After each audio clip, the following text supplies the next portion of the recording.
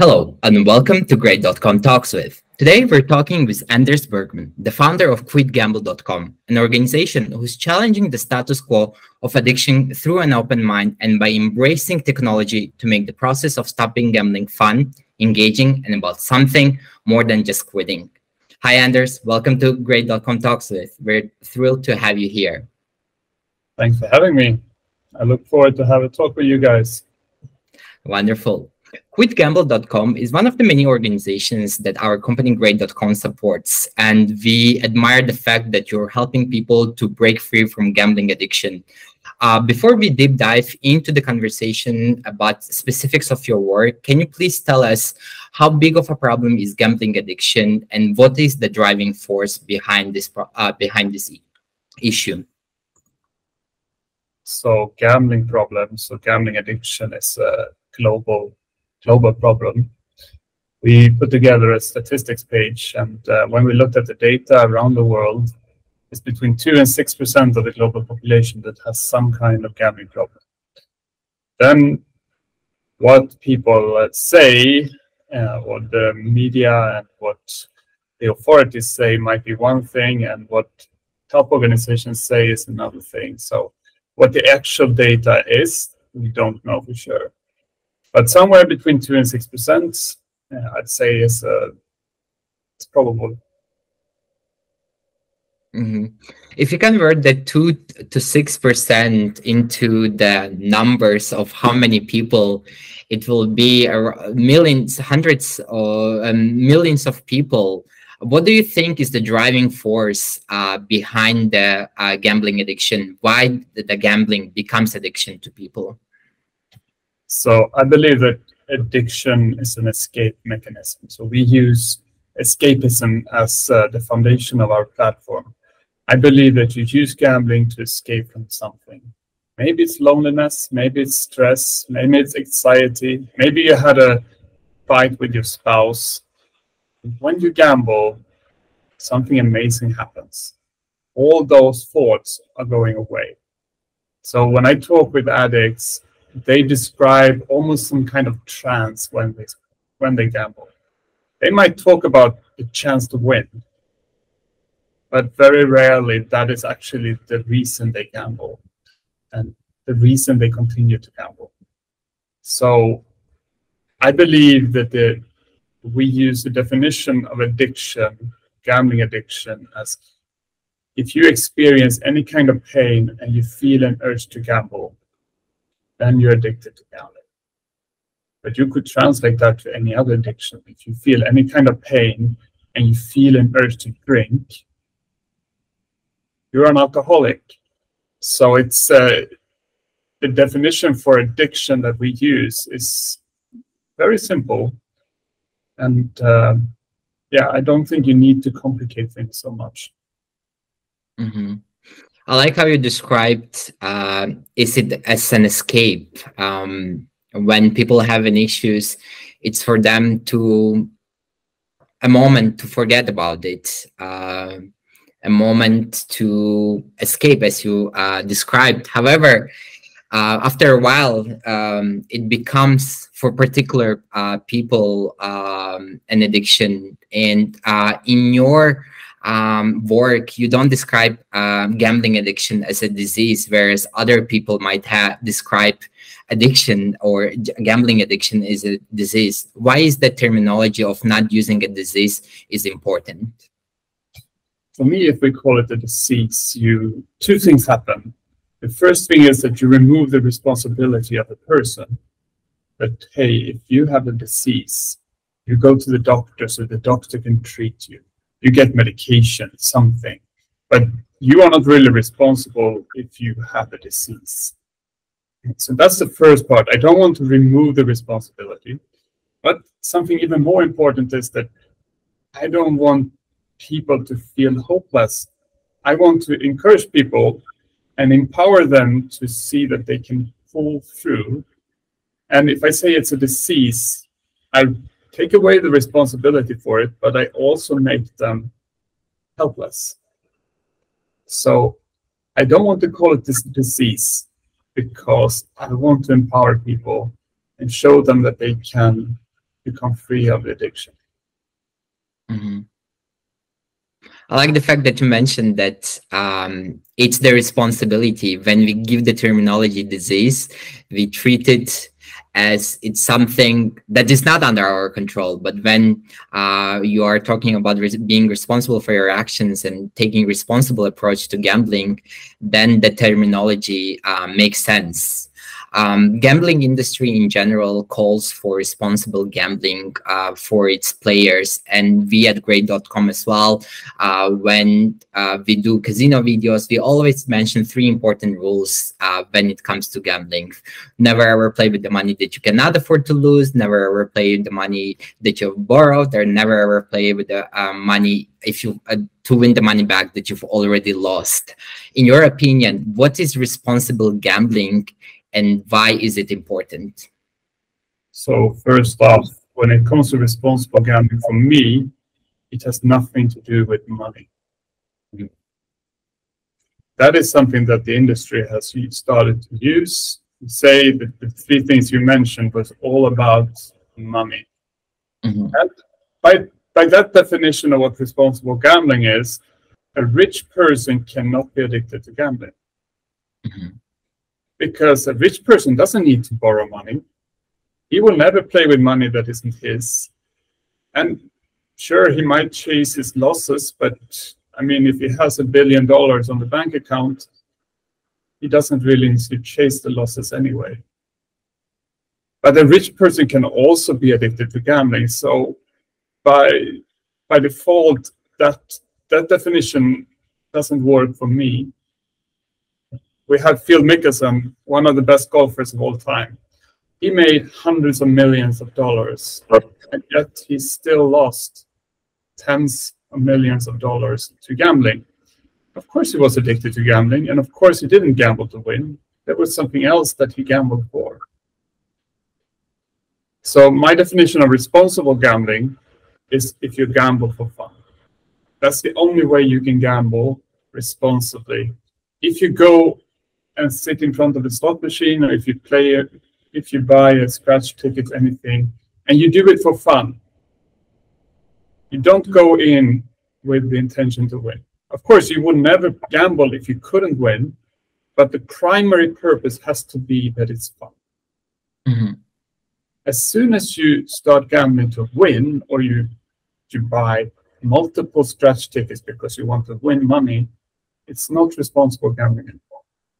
If you bet on a football game, you might do it to add a little extra excitement to the game, or to save your. You might bet on the other team. So if your team loses, it feels a little bit okay, or it's good anyway. But as soon as you start betting on multiple games that you don't watch anymore, it's not about excitement, it's about winning money. And for me, that's not responsible gambling. But we are unique with this definition of responsible gambling. So yeah, that's how we see it. And that's what we tell our users. And we have positive feedback from them, at least. Mm-hmm. I really find it interesting, the approach that you mentioned, that responsible gambling is not about the money, but rather, if I understood it correctly, rather about the feeling of having particular level of fun. Instead of focusing on the money, focus on the fun that you can have. So that's, as you mentioned, it's very unique, and not many people use that terminology, use that definition. You started this quitgamble.com with the purpose, with the vision of helping people to to being a platform, to-go platform for the people who want to stop gambling. What makes your platform unique compared to other tools that are available at the moment? So one thing that makes us so unique is that we are online based. Mm-hmm. Most other tools that you can get help from are either support meetings around the world via GA, the 12 steps methodology, or you can call a hotline and maybe get into counseling or see a psychologist. And all these things are physical meetings, or you have a Zoom meeting. Our intention is to build something that is scalable, something that is inexpensive to use, and something that is scalable. So we can use very small resources to help a lot of people. And currently we have 2 people helping 3,800 people. So it's, from that perspective, it's already scalable.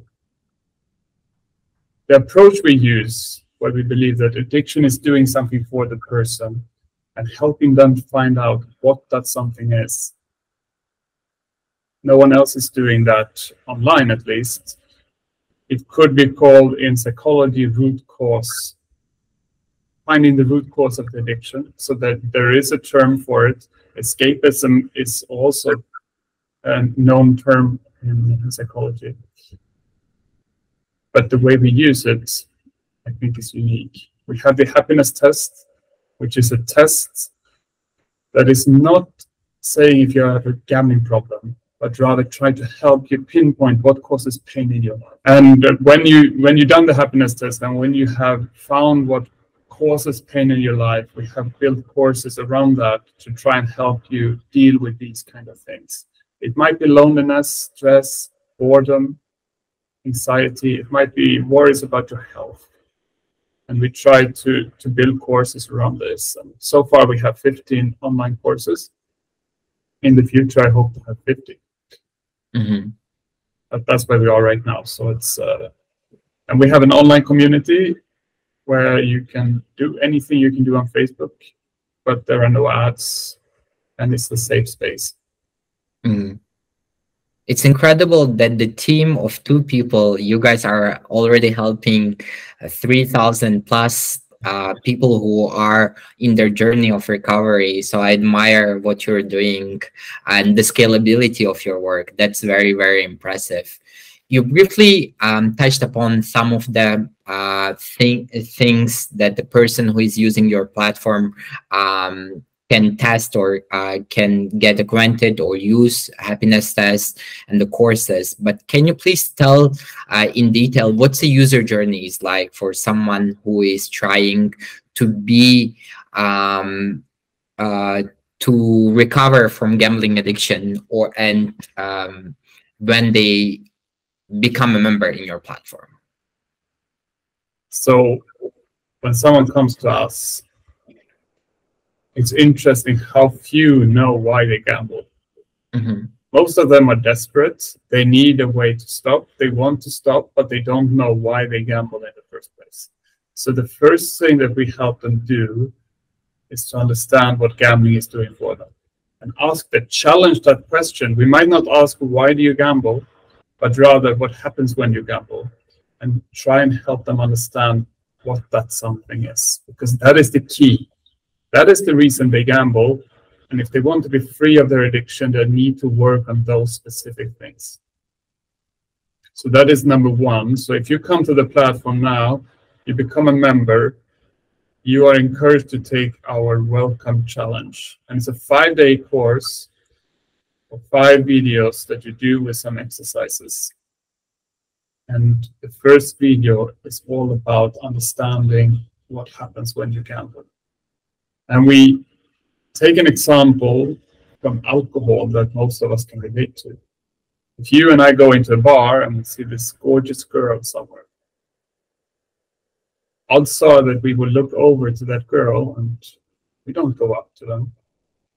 Instead, we stand in a corner and we say, why would she talk with us? What will we talk about then? For God's sake, what happens if she rejects us? That would be so embarrassing. These negative thoughts are painful. It's something that we would do anything to get rid of. So what do you do when you're in a bar? You start drinking. And alcohol has the effect on us to raise our dopamine levels. And it also, dopamine helps us remove these feelings. Dopamine makes us self-confident. And gradually your negative thoughts pushed aside. And maybe you dare to go up to that girl, or maybe not. But the key of that story is that alcohol is doing something for you. And for a gambling addict, gambling works the same way. It pushes aside these negative thoughts and feelings. So that is the first step, that people come into the platform. That's what I want them to do. And throughout the challenge, they get introduced to different tools on the platform, the happiness tests, different courses. We talk about the addiction. We also help them start setting goals for themselves for what they do on the platform, but also in life in general. When they've done the happiness test, they get recommendations on what courses to do. And the community that we have built around the platform is there to support them. You can read shared stories, you can chat with people. We see more and more engagement on the platform, which is fun. You can use our mobile app as well, so you don't need to sit in front of a computer to join in the platform. Mm-hmm. And our goal is to help people find the sources of pain and work with them.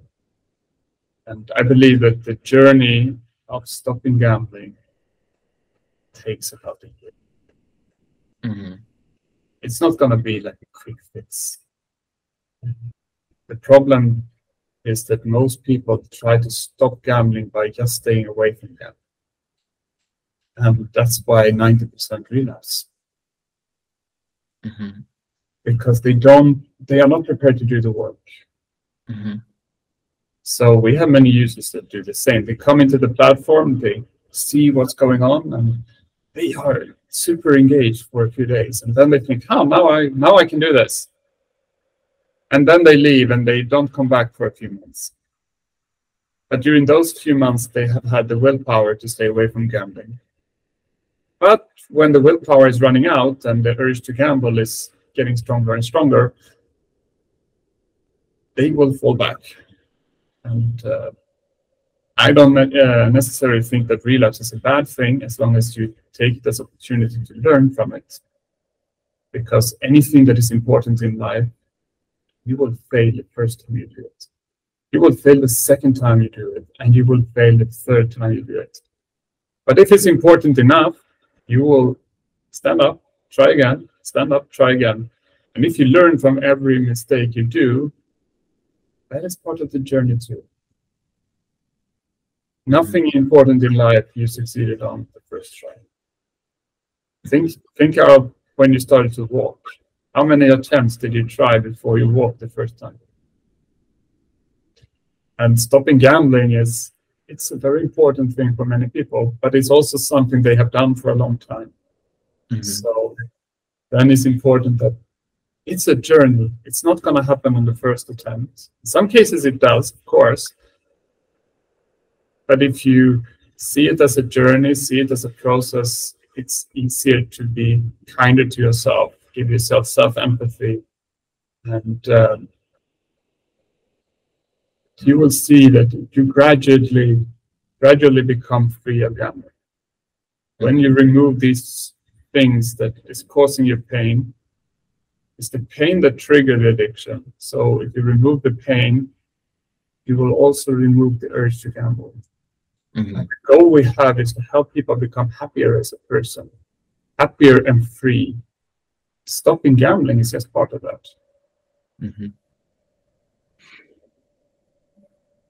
The fact that you mentioned that it's a journey, it's not a one-day process, so it's going to take a lot of time, and your approach to it as a whole is to look at the pinpoints and the life of the person in general, to find the triggers, as you mentioned, and the reasons why they're gambling.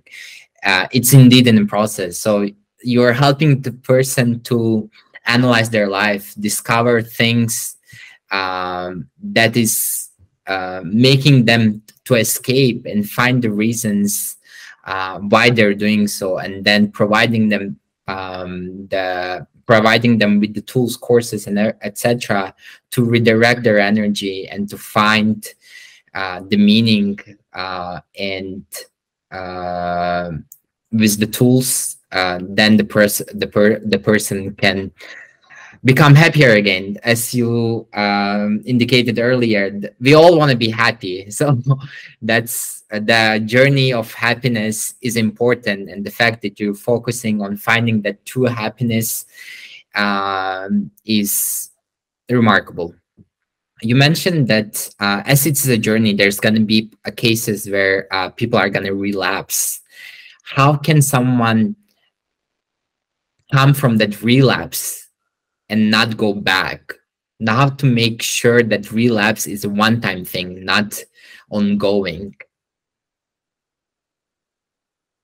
So when we relapse, it's a mistake we make, right? And mistakes, you can have different approaches to mistakes. The most common approach to mistakes that I have myself most of the time is that you put self-hatred on yourself. You hate yourself for doing a mistake. Mm-hmm. That will not help you change, because you actually block your connection with your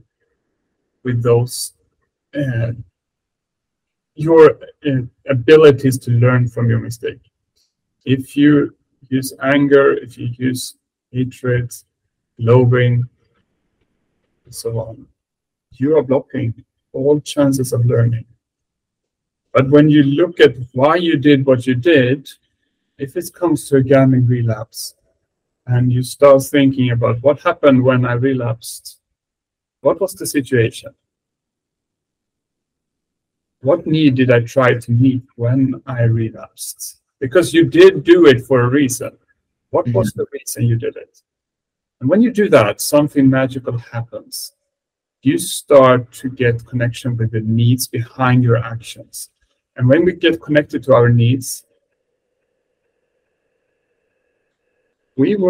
this anger, the frustration, the self-hatred, that will change. You will feel sad instead, because you feel sad for a reason. And why do you feel sad? Because when you did what you did, you failed to meet another need that you had.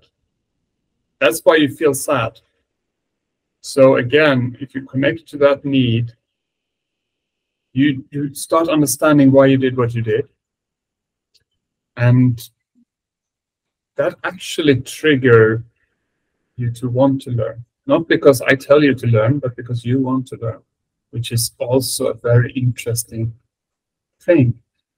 That's what motivation is. And I cannot force you to change. I can only get you to want to change, or try to get you to want to change. So we relapse once, and if you take it as an opportunity to learn from and see, okay, what happened? Why did I do what I did? And start creating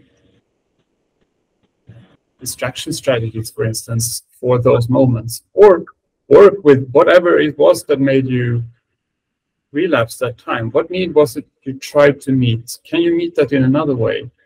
Or can you do something about that need? Gradually, the risk that you will relapse will go down if you do this. But I don't think you relapse once. You can relapse multiple times.